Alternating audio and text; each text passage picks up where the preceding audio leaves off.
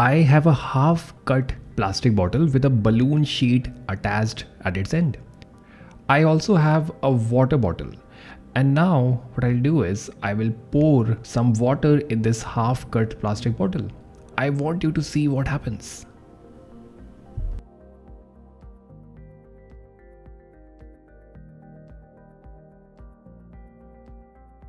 Well, do we see the balloon sheet bulging? Why does this happen? We can say that this happens because we are pouring water from the top, right? But let's use some scientific words to explain this. We can say that the pressure from the water causes the balloon sheet to bulge. And as we pour more water, more bulging is seen.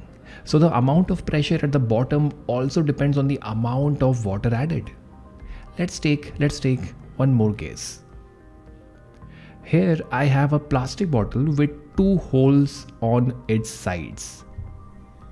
These holes are at the same height.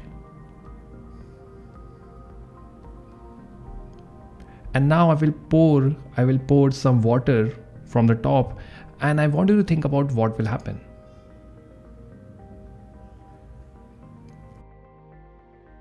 Alright, we see two streams of water come out from the sides, right? We also see that they cover almost the same horizontal distance. Well, almost the same. Maybe the holes weren't at the exact same height. So this tells us that the water not only exerts pressure at the bottom, but also on the sides. And since the stream of water cover almost the same horizontal distance, this shows that the pressure exerted on its sides, which are at the same height, is also the same.